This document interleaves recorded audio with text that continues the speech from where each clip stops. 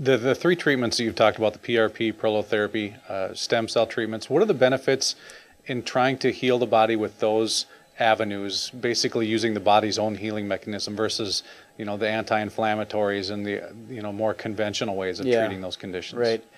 Well, the old way to treat things would have been, gosh, my knee hurts, let me give you one of those cortisone shots. Mm-hmm. And the problem with cortisone is, as we're finding more science out about what cortisone really does, people always think, oh, I got this steroid, I got all this energy, but it's actually the wrong kind of steroid.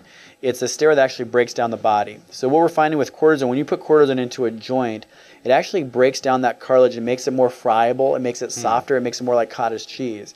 If I would do one of the side effects, if I put cortisone too superficial into my skin, it can actually create an ulcer and eat away that skin. It almost works as a little acid. So it does the same thing inside your joint. So it can kind of erode and make that cartilage thinner. It does a good job of blocking the pain for about 2 weeks. Mm-hmm. The problem is, in the long run with cortisone, are all the negative side effects with it.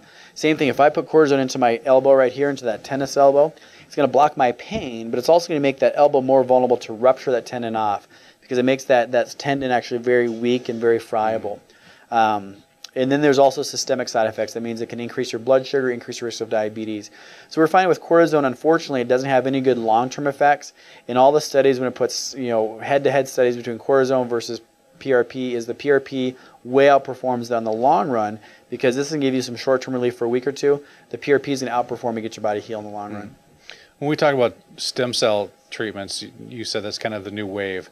Are we just kind of scratching the surface of what can be possible with those treatments? Yeah, I really think so. I mean, there's a lot of different variabilities. There's so much research going on now. What we're finding is that it is amazing. It is getting the body to repair cartilage. It's getting the body to heal. It's increasing people's range of motion, increasing the return to sports and activity.